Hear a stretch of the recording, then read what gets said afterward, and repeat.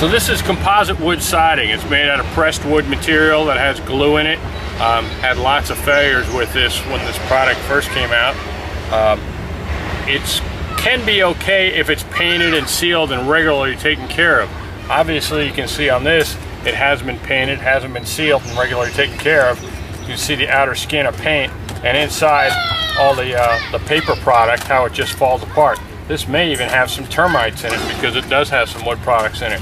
But you can see obviously how poor condition it is if you don't take care of it, paint it, and seal it. So in comparison, this is wood siding. It's probably made out of something like southern yellow pine. This house is 60 years old, hasn't been maintained, but you can see how sturdy this wood product is. That's why we do like houses with wood, with old growth wood. Some of the newer growth wood is softer and requires a lot more maintenance. But you can see this looks pretty good. Some paint peeling off of it, but overall the wood is in good, solid condition. It could use some scraping and then some painting for sure, and then some caulking, but it's in relatively good condition for 60 years old.